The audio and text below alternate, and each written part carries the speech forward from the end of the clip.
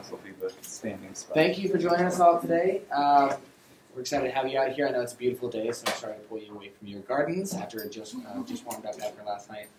So we'll try to keep this to the point. But we have Lenny Lampel and Dr. Jim Matthews with us here today to talk about the biological collections here at Reedy Creek.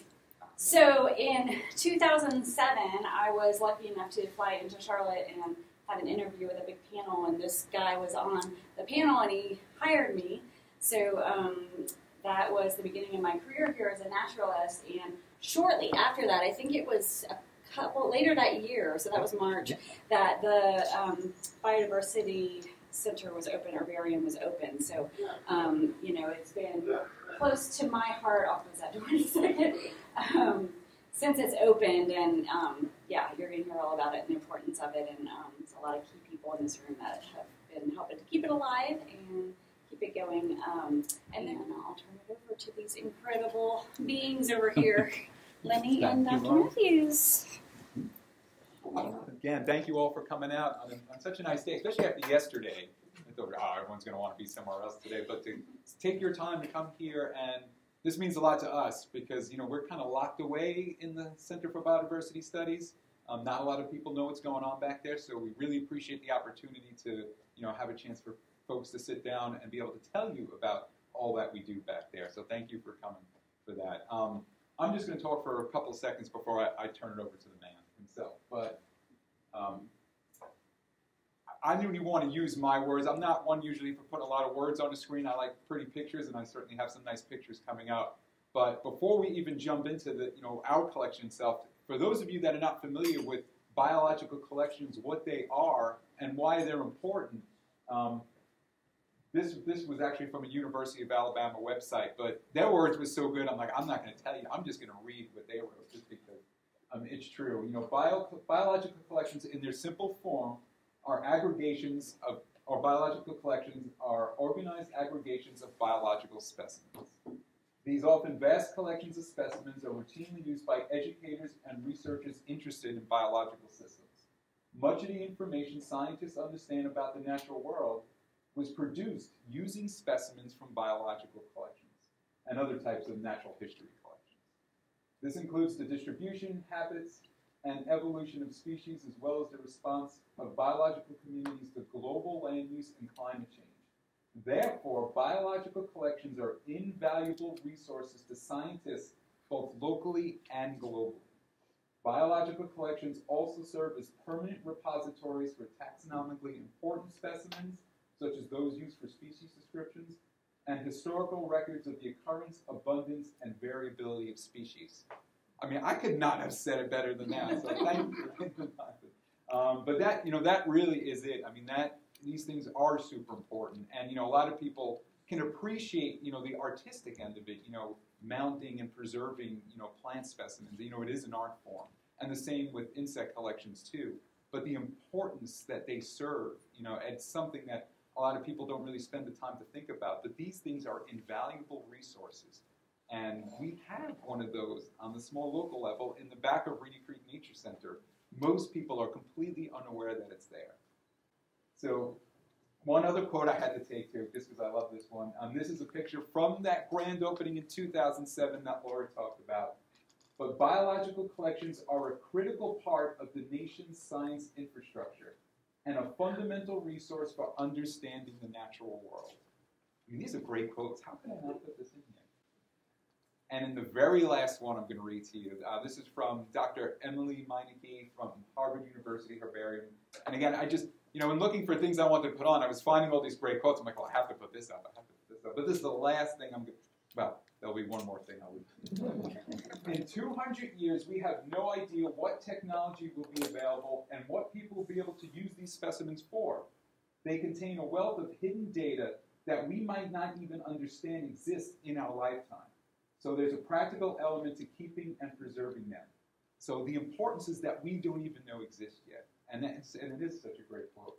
So all this great stuff, you know, that all these wonderful things and importances of biological collections are true of this collection that's in the back of Reedy Creek Nature Center. And the heart of our biological collection, of course, is the Mecklenburg County Herbarium.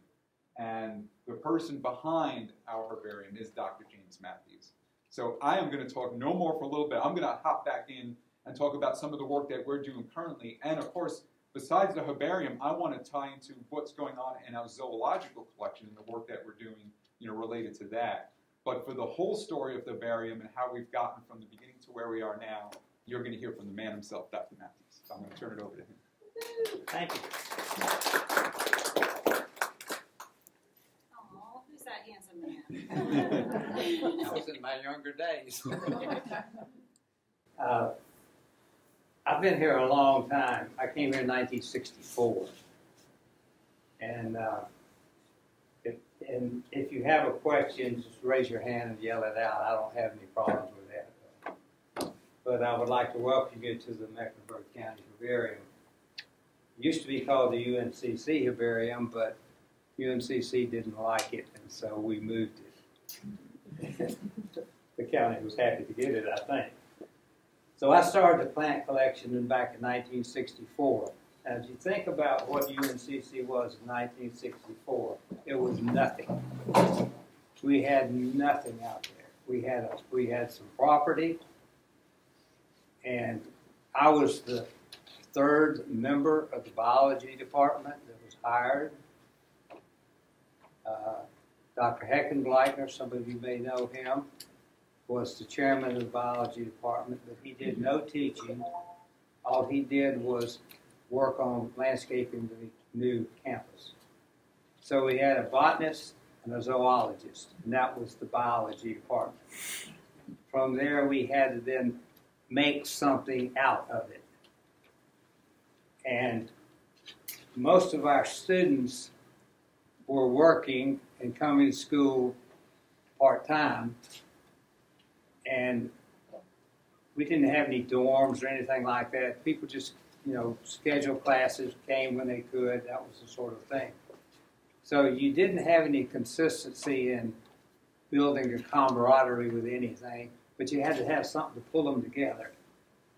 So I got to thinking about this, and I thought, well, I like collecting plants, and I like making herbarium specimens. That's me, and that's a little further along in our program, though.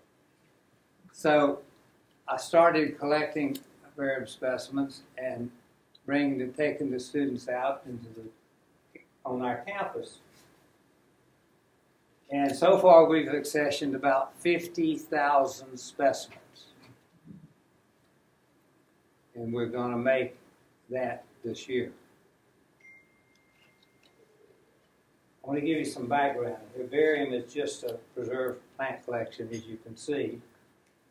We'll let you go back and look at some of them if you would like while you're here. What they do is the specimens document the flora of the area, when they were collected, what they were collected in, that is the habitat and the surrounding species. And they make an environmental record of what was there. In Charlotte, that's important, because a lot of what was there is not there anymore in Charlotte. Well, now the interesting thing is that we are in a geological time of warm weather. So we've got more species now than we used to have, because they can grow better here. So our job as faculty members of a young institution was to attract and train students in biology. But we had to start from scratch. Nothing. We had nothing to offer the students. I was the third member of the biology department, as I said. Heckenbleitner was chairman, and Carolyn Hampton was a zoologist. So with three people, and one of them who was not teaching, you can see the students didn't have an awful lot of guidance and direction, but we made it work. Now, let me first, get me off there. Okay. This is, there's the campus as it existed when I came. Here's Reedy Creek. No. What's the creek? Toby. Toby Creek. Yeah. Toby Creek. This is all woods. Here's Highway 49 coming up to here. So we've got all this campus, all this campus, all this campus, all this campus, woods. So we had a place to go. We had a place to go find something. So we started collecting here, and this was the Kennedy building. This is where the biology department was. This building right here was where Bonnie Cone hired me. I had never met her before, but my father sent me some newspaper clippings. I was at Western Kentucky at Bowling Green at the time, and my father sent me some paper clippings saying that Charlotte College looks like it's going to be a member of the campus of the UNC Charlotte of UNC. No, that's kind of interesting. So I started doing some research on it, and so I wrote Bonnie Cone a letter, and she said, "We need a botanist. Come on down." So I came on down, and so this is what the campus looked like when I got there, and we had a lot of field work that we could do from the lowlands and the cleared areas along the creek to the upland areas, all around here. So we started making plant collections on campus. This is the beginning of that. Now, the other aspect then is that, fortunately, ecology was in at that time. People were interested in ecology. Where else can you do better ecology than going out in the field and doing it? So I wanted to document the plants. I had my own personal collection now. You got the next one then? Yeah, okay. Changed a little. All right, now here's what forced us to move off campus. We didn't have any more campus for us to do anything in, but we had some drainage ditches there and things like this. But you can see what the campus has done, and that's fine. That's what has to happen with growth. Okay, Lenny, the next one. So we decided that we needed to get off our campus. We collected everything we could. We identified everything. We didn't need to keep repeating the same thing. So we came to here. This is this road here is Greer Road. This is the Channel 9 TV tower. If that gets the thought to you. Here's the supports for the TV tower. This land was just great for collecting. Creeks, old fields, all this sort of stuff. And it was only 5 minutes from campus. So we would come, I came over to the Channel 9 TV tower and I introduced myself and told them what we'd like to do. And they said, fine, come on anytime. You can park here. Don't worry about it. Just make yourself at home. I said, fine, I will. So I did, and we collected all this stuff, and this is where our herbarium really took off and started growing because we had creeks and drainages coming down here and all of this land. Now, the interesting thing was we didn't ask permission to come on this property, and we knew we wouldn't get permission. This is why I pulled it through started through the TV tower because they were used to having people coming in and out. So we would come over and park and just explore all this area and collect plants like crazy. I knew that one day it was going to run out, but we were blessed in not having it run out too quickly. Now, collecting plants and making herbarium specimens. Then you got the next one. Okay, this is the first. Now, excuse me. In my moving around before I came to Charlotte, I lived in North Carolina, New York, Georgia, so on, so that sort of thing. And I always collected in every place. So this is from an Emory University herbarium collection. This is the first specimen we put in the herbarium for UNC Charlotte. And it was a Tradescantia paludosa. Now, why is that? It's a cultivated plant. Well, I had a professor that I worked for who worked on Tradescantia paludosa. So I made herbarium specimens of that and brought them with me. So that was the first specimen we had for herbarium. Next one, Lenny. Here's another one, Tradescantia hirsuticaulis.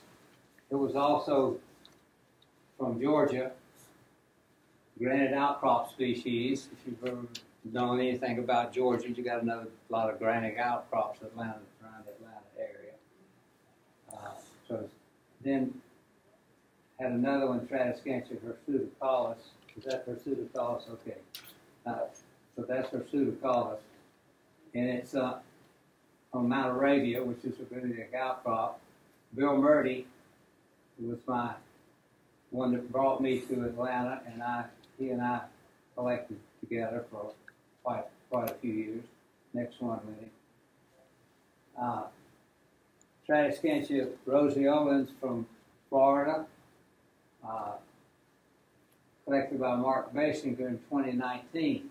Now, Larry Melishelt's one of my students, and another one of my students is Mark Basinger.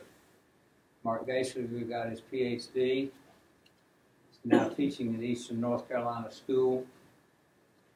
But he's out in the woods collecting. Every time they get a break in school, if they got the week off, he's out collecting. Goes to Florida, wherever he goes.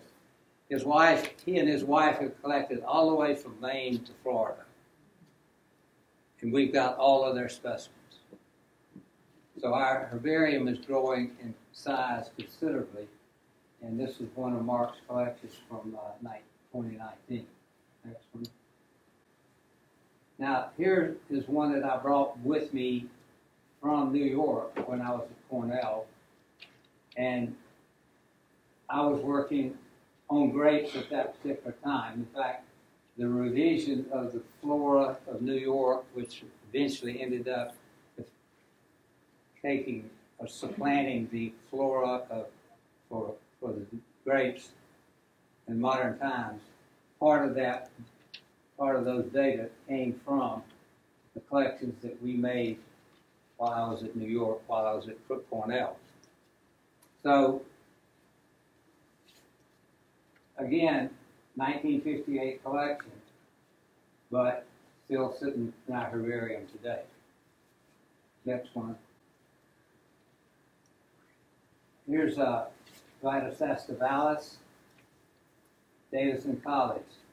Now, Tom Daggy and I got to be real good friends when I moved here, and he was at Davidson.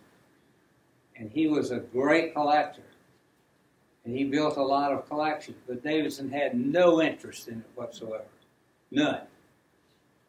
So when Tom died, we just picked up his herbarium and brought it to Charlotte. So again, we don't throw anything away. We just merge and merge and merge. And so this is one of Tom's collections from Iredell County in 1951. Next one. Now, one of my interesting aspects here, and it's here because primarily because I went to Atlanta, where the granitic outcrops are, but we have granitic outcrops in North Carolina also. And so this is a specimen that we collected in 1977 with Matthew's Mulligan and the systematic class from 1977. So Larry and I were out collecting, doing all this sort of stuff, and sharing all of our herbarium specimens with the other people doing research. And this is the way you get things done. You can't do all the work yourself. You got to lean on other people who are out there doing collecting, and then they have to then supply that. They then provide us with the verification on these names. Dan Bruton was one doing the revision for Isoedes, and so he agreed that we had identified Engelmannii properly, and at the Double Springs Church off in Tuxedo was a valid specimen. So again, this is all part of the philosophy and the way that we work together to do things in the vivarium. Next one. Okay, this is me, and I took students out on field trips all the time. And so we're at Chimney Rock Park at this point. And got to be good friends with the owner of Chimney Rock Park. And when Lou decided to sell it, then I was instrumental in getting the state to buy it. So again, got to be there at the right place at the right time. But having the students out there was a great learning experience for them because they're getting out and seeing where these plants grow and what they do and how they make it. And the emphasis that we have on them is to know what the environment is. Next one. So botanical collections will build up. And you have to do something with them. And so, next one. So we process them. This is in the back, right here in this room, actually. That's Catherine, who was the head of the vivarium for quite a few years. And so we have to get all the specimens, get them all organized. What we're getting ready to do here is put them in a freezer for several weeks, and that kills all the insects. And we take them out, and we put them in the herbarium cabinet. Next one tonight. And we put them in the herbarium cabinet and close the door, and we don't get any insects because they're all dead. If you don't kill the insects, they'll eat up everything. They don't know where they are. All they know is that they got food. So here's Charlie, Donna, and me trying to make something out of this tangled mess of material that's going to be a herbarium specimen. But that's part of the game, preparing new herbarium specimens. Next one. Now, being able to move things around is important for us because we get gifts of specimens. We're happy to take those.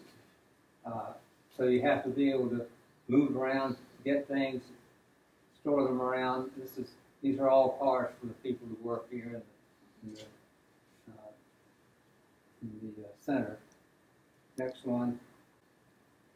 So getting them into the cabinets is important, and they need to be clean when they get in there. You don't want specimens that are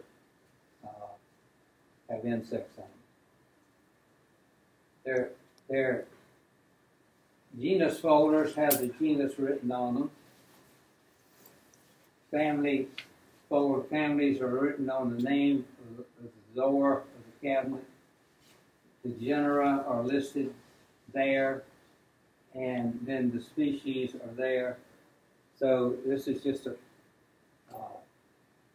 picture of what a cabinet looks like when it's opened up, and you can go through and look at whatever you want to look at.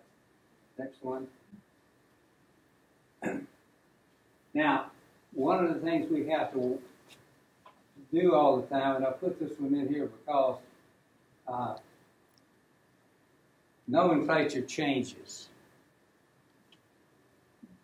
Galax doesn't change. It's still a Galax. When this was collected by Tom Daggy on the bluff on the Catawba River, it was called Galaxophila. I changed it to Ursulata based on more or later taxonomic studies. So everything has to be documented. You don't put your name on something without putting exactly everything you needed to put on it. So somebody else could come along and say, okay, but Matthew screwed this up. This was done in 2022. Does that take 2022? Yeah. But everything is done by writing on the sheet itself. You don't leave little notes. You don't put Post-it notes on it or anything like that. Everything is written on the sheet, and then it stays with it all the way down through the history of the specimen. Next one. No, I'll just point out too one thing on there. Where that was collected by Dr. Daggy was along the bluff of the Catawba River in, I think it was at 1959. 1959. And you know what's great about these herbarium specimens is if you were to go back to that place where that plant was collected right now, it would look something like this. So Yeah, this, it's these underwater areas, right now. Okay. Lake Norman. So anyway, things change, system changes, botany doesn't change. If we do things systematically, that's why it's called plant systematics. If we do things systematically, we can walk into any herbarium and look at what they've got there and make sense out of it immediately. We don't have to get somebody to say, tell me about an herbarium. Now, what's this genus folder? I don't know what you're talking about. You know, everything stays the same. Plant names change because we're getting smarter on a lot of things, and we're finding that things we lumped together at one time are now being split apart because we're learning more about that group. But that's okay. We have a way to put the name on it and keep going. And that's the beauty of the system. Dr. Matthews? Yes. What's the process to get the dirt off the roots? How do you clean the plant to get the roots? I wash them. Okay, just underwater, you just wash them. Yeah, just wash them off. Okay. And then immediately press them while they're wet. And a couple of days later, come back and change all your blotters and everything. And then you won't have soggy blotters that you're trying to dry the plant out on. You've got dry blotters that they can absorb the water out of. Do you recycle the blotters, like let them dry? Oh yeah, just lay them out and let them dry. Okay. Yeah, yes. Do you ever save the soil samples for any plants? Occasionally we will if we've got an unusual soil type. So if we know that we've got an unusual soil type, we'll save some of that material and put it in a labeled bottle. But separate from Separate from the specimen. Yeah, we can't press bottles. I'm not being funny that way. I'm just saying you have to have a separate storage concept. Yes. So if it's organized by genus, but you've got plants from maybe all over the country in the same herbarium? Or I'm wondering, like, you know, All right. you separate out like Georgia, Florida. All right. We separate out by family. Okay. That's consistent. We got something in the Ericaceae, the rhododendrons in the Ericaceae. So you've got specimens in the Ericaceae. Now, within the Ericaceae, you have the R genus rhododendron. Everything's done alphabetically. So, within a family, everything's listed alphabetically by genus.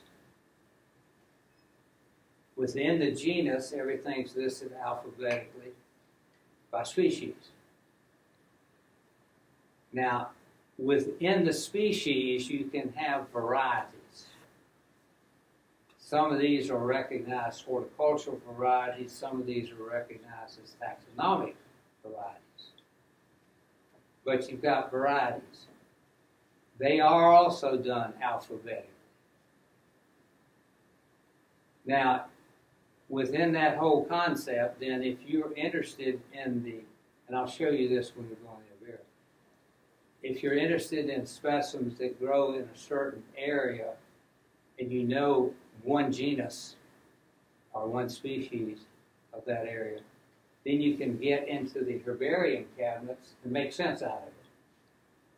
Because, everything's alphabetically, everything's alphabetically, everything's alphabetically. So it works beautifully. Now within the alphabet, sometimes you have a little bit of a problem because when we don't store things numerically by when it was collected. We store it by the county state and the county that it grows in. And then when we get to the point of trying to look for how many varieties do we have these tables. You see what these tables here? We spread things out on tables, and we sit down and we think about it, and we put our thinking caps on and decide what to do with it. And if we change something, we write it on the herbarium sheet. And we date it, we put our name on it, we write it on the herbarium sheet. Somebody comes in and says, okay, I need to go look at all the things in the genus. I'll just start a rhododendron because it's something big. You can think about wild rhododendrons, cultivated rhododendrons. Now, Larry's been interested in the cultivated plants, and I have not been interested in that. So when we were collecting everything, we had sometimes a separate collection of cultivated material. Generally speaking, the herbarium is uses, but this is not hard and fast written. The herbarium uses wild specimens. So we could have a cultivated specimen herbarium, which would be plants collected out of the garden and preserved just like they were preserved if they were collected out of the wild. Generally speaking, we tend to keep these two separate because cultivated specimens can just get overwhelming with people naming new varieties of these things. And taxonomically speaking, herbaria are not really interested in debating the varieties, horticultural varieties. Now you can look at them and say, oh, well, that's a derivation of a certain species. That's fine. But it just gets very complicated if you try to split them up ad infinitum. So we kind of draw the line in. We take in the non-cultivated things and put them in the big aquarium. And in our case, we have a botanical collection that has the cultivated plants in it. So that's kind of the process. Any other questions? Yes? What criteria do you use when you're out in the field to decide what plant to put in the bag? Aha, you grab everything. You never know what you got. You never know what you got. So you take it back into the lab and then sit down and try to identify it. And I've been known to do this. Go back out there and get another specimen because this one's not good enough. You don't want to end up taking all of them. But at the same time, you grab a couple of them, and especially if you have been out there all day and you didn't put them into a plastic bag and throw a little bit of water in them, you get them back to the lab and they're all shriveled up, dried up. You can't identify them. So you can make a kind of projection of what I think it is, but you better go back out in the field and collect another specimen to get a good one. So we like to bring in fresh stuff. The secret there is to put them in the walk-in refrigerator, and don't put them in there by just throwing them up on the shelf. They dry up in a refrigerator too. So you put them in a plastic bag, throw a little bit of water in there, and then come use them. And then if you decide you've got one you want to keep, then you press it. Process them as fast as you can. Yeah. You're press. Like I said, get them in as fast as you can in a press because that's the best way to preserve it. Anytime you've got water around them like that, they're going to start rotting. So don't throw things in a bag and come back 6 months later. Like I'll work on those now. They won't be the same. So put them in a plastic bag and put them in the refrigerator is temporary. That gets you overnight, over 2 days. That's about it. Another question. Any other question? What geographic area do you use? Do I use? What you collect from what geographic area? Well, when I was in New York, I collected plants around Cornell. Now, that didn't mean that I caught any new thing for the Cornell herbarium, but I got new things for me, and that was my private collection. See, I did get a few things that were new from the Finger Lakes region that went into the Cornell herbarium. But what we as botanists tend to do is decide where we're going to live, what we're going to do, and then make that our home. This is my home. So my collection is here. Now my collection followed me around, Memory, to other places, Bowling Green, Kentucky, that sort of thing. And a lot of this, I'll just say this, a lot of where I ended up was determined by the plants I wanted to work on. Now think about this. When I got my PhD, I didn't have a job. So, you know, the deans are always going around to the universities and having open house so that you be interviewed. I didn't have a job. I never lived in Kentucky. Didn't know anything about it other than what I saw on television. So my wife and I decided that, well, we'll try Bowling Green. 2 years was all it took. After 2 years, we said, let's get out of here. We're not happy. My wife was born and raised in Atlanta. I was born and raised in Winston-Salem. We were not born and raised in Bowling Green, Kentucky. Okay? We got a lot of friends still in Bowling Green, but as far as doing what I wanted to do, I couldn't do it in Bowling Green. Now, the neat thing about it was that when my father started sending me newspaper clippings about Charlotte College, I thought, hey, that's a new land. That's a new environment. That's new all the way around. So, as I told you, I was the third member of the biology department, the only botanist around. I had to get out there and make those students interested in botany. And you don't do it with plant physiology. Plant physiology is a research type thing. So botany, field botany is the way to get the students interested. So that's why, of course, it fit my needs and my desires, but it also allowed me to help the biology department develop. And we ended up getting Reedy Creek Park out of that because we had the data to support it.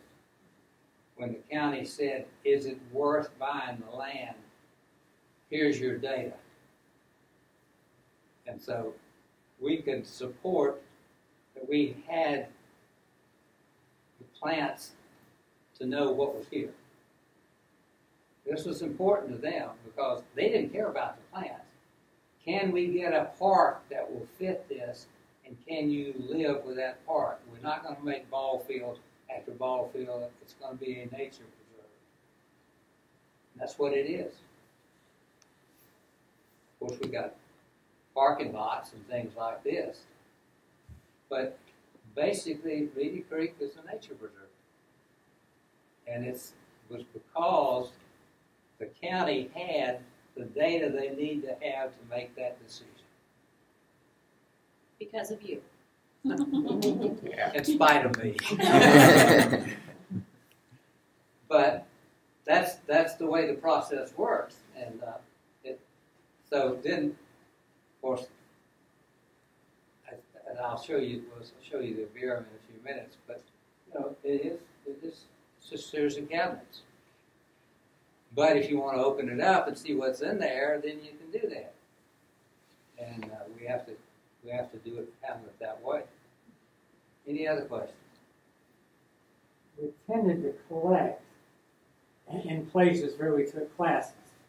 So a 1 or 2 day trip around the Carolinas would have been our collecting area. Yeah, we were specialized in. We didn't go collect plants in Kansas or no. Our North Carolina was our area. Two Carolinas. Yeah, what we did is the 2 Carolinas, and in spring break, we always had a field trip in spring break. We always had a place to stay. When you start asking students, oh, I know somebody's got a cabinet. We get a cabinet. We go in there. Okay, let's go. And so all we did was just find a place to stay. We never camped out. You can't do plants and camping out very, very well. You can, but it's tough. So we would take our class. My class would end up with 10 or 12 students in it, and we would end up loading up the cars and going. Now, out of that came a lot of positive things, like Chimney Rock Park. I got to be good friends with Lou Morris, who was the owner of Chimney Rock Park. Lou had a building on the park. It used to be a restaurant. I said, Lou, would you make that into a place we could stay overnight, kind of a cabin? Whatever you say, Jim, I don't care. So we got the building changed from a deserted restaurant to bunkhouses with space for showers and that sort of stuff. And then in turn, we did the floor of Chimney Rock Park in payment back to Lou for letting us do that.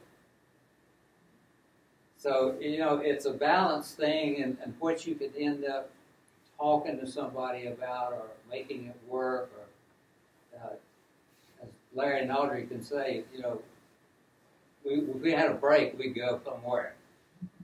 It wasn't my wife would say, where are you going this time? and come back safely. But she went with us summertime until we started having kids, and then that didn't work. But my son got enough out of that. I don't know whether you know Chris Matthews is in Mecklenburg County Park and Recreation. My son.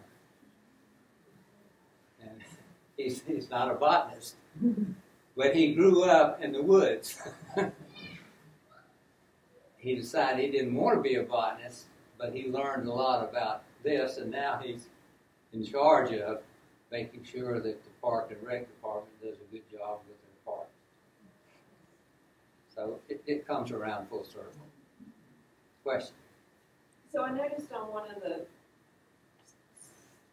pages, the location description, a crag on the top of it or something. But now, years later, do you use geotags instead? We do lat longe. Latitude and longitude is the best we can do because we can't go in and tag everything. But if you're a good enough botanist and you know the habitat of the plant in which you're looking, then you go to those places and look for that habitat. The plant should be there. Does that make sense? Mm-hmm. That's how we think. Mm-hmm. So if somebody comes into the aquarium and says, I'm looking for so-and-so and so-and-so, and I say, you give me a habitat or no, if I don't know the plant. But, with 50,000 specimens, we give you a pretty good shot at what the plant looks like and where it grows. And that's the beauty of having an herbarium with 50,000 specimens in it. We aren't quite at 50,000 yet, but we got enough to do it. We just got to get them mounted and processed. And I'll show you that area too, if you got time. What's your oldest specimen? What's the oldest specimen? 18 something that we got from Oh, somebody. but I don't know what it he looks is. like he's on a mission. Here, do it manually. Ah, there we go. Okay, there we go. Wow. That's the oldest. Doesn't even have a date on it. Oh, 1872. 1872. 100 years before I was born. We got that from the U.S. National Herbarium in Washington. All of us botanists kind of know each other. Stan Shelter's at the museum in Washington, D.C. Stan and I were at Cornell together, so everybody tends to kind of relate to each other. I got this specimen that's kind of old. He's like, yeah, I'd like to have that. Be the oldest one in the collection. That sort of stuff. But it's, yes. Do you have a card catalog or some way of knowing what's all in there without going through and touch it, going through the cabinets? We could, but we don't have the labor to do it. Yeah. The way we would say, if you came in and say, what's your oldest specimen, I can't tell you. Now I can. If you came in and say, I'm working on such and such a genus, Okay. and I'm interested in knowing what your oldest specimen is, I can tell you that. But that gives You me have to pull it out to find out. I'll pull it out, Yeah. open the sheets, and let you look at the species specimens that we have of that species. And that's what we do as research botanists. We go to, generally speaking, we like to go, but sometimes we don't have the ability to go to foreign lands or something like that. But we do cooperate with each other worldwide. If I get a letter that says I'm working on such and such a genus, what do you got in such and such a species? We'll photograph them, send it back to them. And therefore, they will have a look at the specimen and the data that's on the label. And then if they want to borrow them, we'll loan them to them. And we have a lot of respect between each other. There are some people who are snotty. Best thing I could say about it. We don't cooperate. But in generally speaking, herbaria people cooperate with each other very, very fairly. Yes? I'm curious about the colors. I noticed that little color code chart, there's 24 colors there. Obviously, specimens fade after they've been truss treated, whatever. How do you accurately describe the original colors, say, of a flower? We oftentimes don't do that. This was put on there by the U.S. National Arboretum in Washington, D.C. It was transferred to UNC Charlotte. It was collected in 1872. That's our oldest specimen. I wasn't born then. You didn't collect it. But anyway, we have a few things like this to show, as I'm showing you here. So, any other questions? I'm curious about what you can tell by looking at your herbarium specimen that you can't tell by looking at a photograph. Oh, goodness gracious. Goodness gracious. You can tell how branched the hairs are. You can tell how dense the hairs are. You can tell all sorts of things with the pressed specimen. But you can't do it from a photograph. You could if you say you're working on a certain genus and hairiness was a dividing factor, then you could set up a way of taking pictures of all the hairs and blowing up the pictures, and then you would know what you're dealing with taxonomically. But if you've only got one specimen, then you don't have a lot of specimens to choose from. So you've got to then make a determination about the morphological condition of what you've got in order to put a name on it. Does that make sense? And you can't dissect the flower off of the photograph. Yeah, you can't really tell if you got a dried flower on there and you got a photograph of it. Can you count the number of stamens in it? Can you tell me whether the stigma and style are branched or not? See what I mean? Now, if you've got something that you need to do on a research basis, if somebody wants to come to me and say, look, I need to look at this flower because I think it's this, but it may be that. Can I have permission to put this in water and warm it up? And then you can lay it out and dissect it, and then determine what you need morphologically, and press it and dry it again. That's the beauty of having an herbarium. You have a lot of, Not the whole sheet. yeah, not the whole sheet. You don't soak the whole sheet.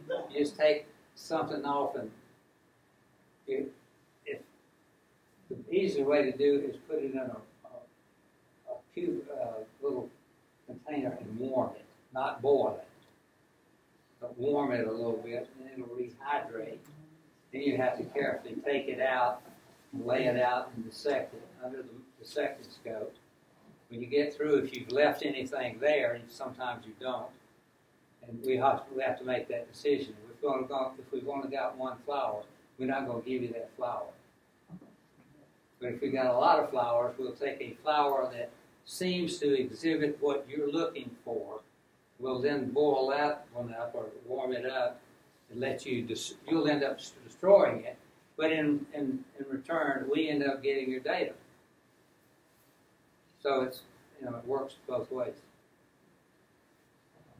Any other questions? Are there people that are doing DNA studies from some of the specimens? You know? We get an occasional request for DNA studies, and we always honor it. Whatever they ask for, we always give them. DNA studies are just really in their infancy using herbarium material. But I'm sure it's going to be more widespread. Any other questions? Yes? What happens if too many people have looked at it and does it disintegrate over time? Do you get rid of them, or do you keep all the little pieces? Well, you can repair herbarium specimens fairly easily. Now, if you've got, I'll put it like this, reputation is important.